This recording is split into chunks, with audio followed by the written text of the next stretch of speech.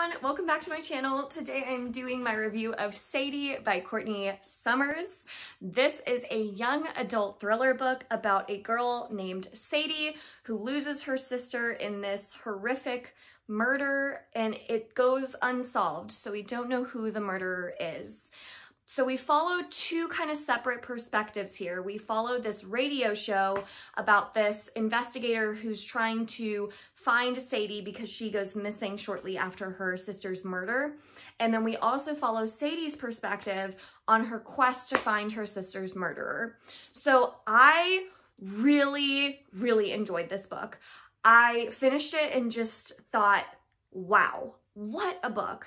And I can totally see why it is so hyped. The biggest thing for me that I really enjoyed was the combination of perspectives between the radio show and how that was written, and then also getting to see Sadie's perspective. I thought that was really unique and well done. And so if you feel like you just need a quick read, because this is very short, it's thrilling, it's gonna really like get you from page one, you're hooked. I do recommend Sadie because it does fly by. And see how like it doesn't even take up much of the page.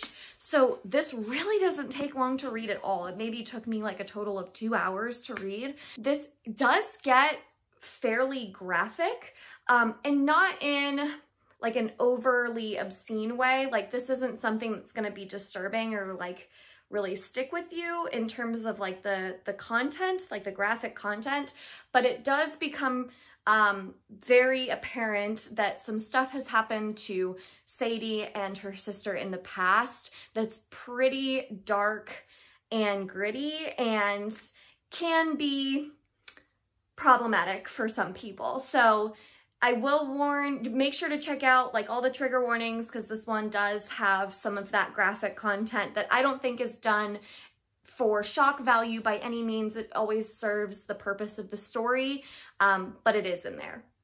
In terms of character, I loved Sadie's character, and it's funny because I had just read It by Stephen King, where our main character Bill in that book has a stutter, and then I picked up Sadie right after that, not knowing anything really about this book, and Sadie also has a stutter, so that was just kind of interesting. So I feel like I really connected to her though. She had been through a lot, and you can always see her justifications for things and like why she was the way she was, and you really sympathize with her. Like she's a character that you root for the entire way through. In terms of like a character arc though, I don't know that she really has much of a character arc. She kind of stays the same character at the beginning of the novel, and ends in that same way. So there's not much growth to her character, but I don't think that that's what this story was trying to accomplish with her. And I don't think that that took away from the story by any means. It was just an interesting observation that we kind of started with the same Sadie that we ended with, which isn't common in young adult fiction. Usually we have a very clear character arc where our character grows and matures and kind of grows into themselves, and that just didn't really happen. But you love Sadie from page one all the way to the end of this book. She's really a character you can get behind.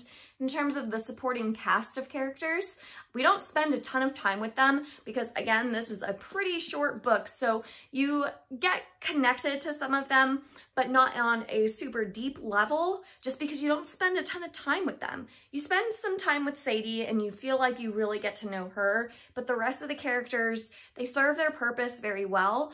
It's just you don't spend enough time with them to really like feel that connection. Overall, I gave this book a 4 out of 5 stars. I think it was a really gripping and thrilling book, and it had a bigger message that I think is really important to read about. I would highly recommend this for fans of the female of the species. It really reminded me of that one. So if you've read that one and loved it, I highly recommend Sadie. So that was my review of Sadie by Courtney Summers. Have you all read this book? What did you think of it? I would love to know, so leave your comments down below. Thank you so much for watching with me today. If you enjoyed this video, make sure to give it a thumbs up and subscribe. I release new videos every Monday, Wednesday, and Friday. And sometimes I also release more if I have reviews like this one. And until next time, bye!